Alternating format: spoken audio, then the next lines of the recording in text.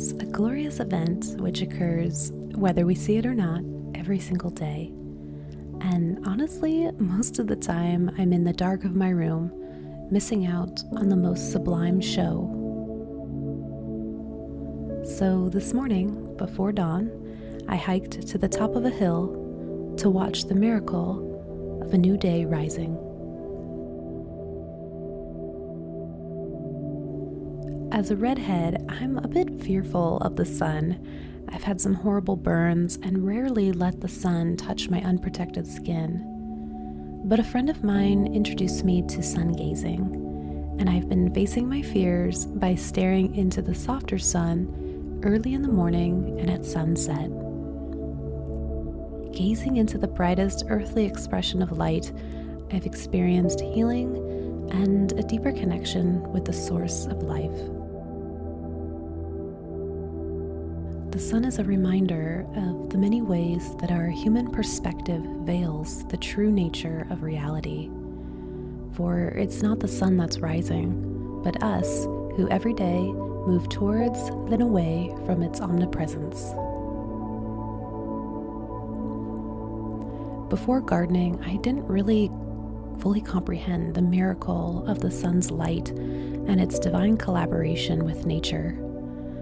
Plants can convert the sunlight, decayed material, CO2, and water into an infinite variety of colors and flavors, and of course sugars, which make life possible for animals and us. But humans cannot survive on food alone. The rays of light from the sun reconnect us to spirit and the infinite love that permeates the universe, a force by its very nature we revere. I like how Shakespeare described this day. Even so my sun, when early morn did shine, with all triumphant splendor on my brow, but out alack, he was but 1 hour mine. The region cloud hath masked him from me now, yet him for this my love no whit disdaineth. Suns of the world may stain when heaven's sun staineth.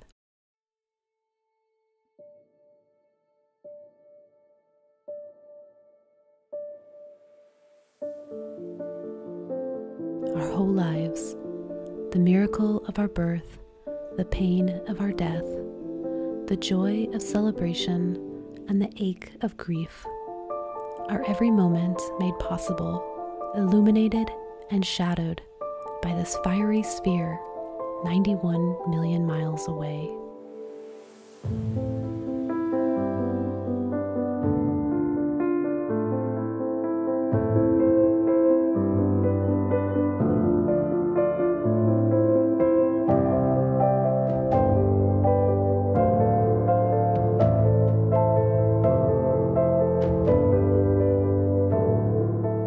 We must cease believing that light is only vibrations rayed out by the sun, as modern physics and the ordinary human consciousness hold.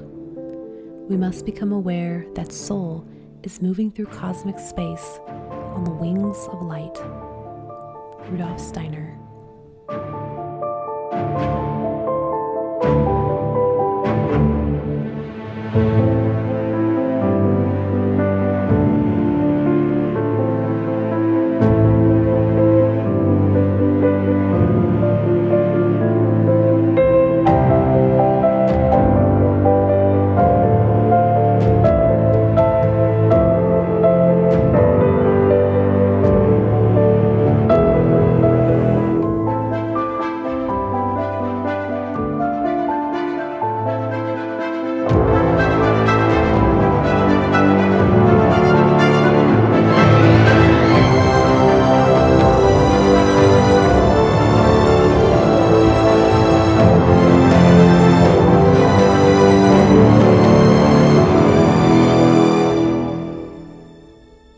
Then just like that, the fog rolled in, and this mighty light became obscured by a blanket of mist.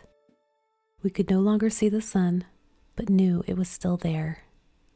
And charged up with its rays, I took the warmth and light with me throughout the day.